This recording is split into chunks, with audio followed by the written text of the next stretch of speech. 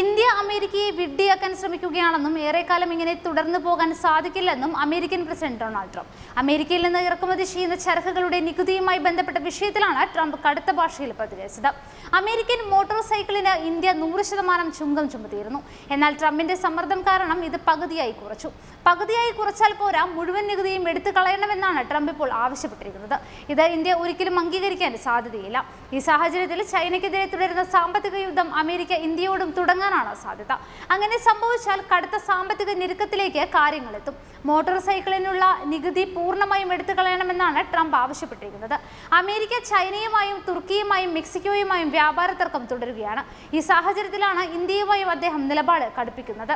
അതുകൊണ്ട് തന്നെ ലോകത്തെ വൻ ശക്തി രാജ്യങ്ങൾ തമ്മിലുള്ള വ്യാപാര തർക്കം ആഗോള പ്രതിസന്ധിക്ക് ഇടയാക്കുമോ എന്നാണ് സാമ്പത്തിക നിരീക്ഷകർ ഉറ്റുനോക്കുന്നത്. താൻ പ്രസിഡന്റായിരിക്കുന്ന കാലത്ത് അമേരിക്കയെ ഏറെക്കാലം വിഡ്ഢിയാക്കാൻ നോക്കേണ്ട വിഡ്ഢി രാജ്യമല്ല അമേരിക്ക. ഇന്ത്യ എനിക്ക് പ്രിയപ്പെട്ടതാണ്. പ്രധാനമന്ത്രി നരേന്ദ്രമോദി അടുത്ത സുഹൃത്താണ്. 100% നികുതിയാണ് ചുമത്തിയിരിക്കുന്നത്. എന്നാൽ തങ്ങൾ അവർക്കെതിരെ നികുതി ചുമത്തിയിട്ടേ ഇല്ല എന്നൊക്കെയാണ് ട്രംപിന്റെ വാദം. Top news Kerala YouTube channel subscribe ചെയ്ത് ബെൽ ഐക്കൺ അമർത്തി ലൈക്ക് ചെയ്ത് ഷെയർ ചെയ്യുക.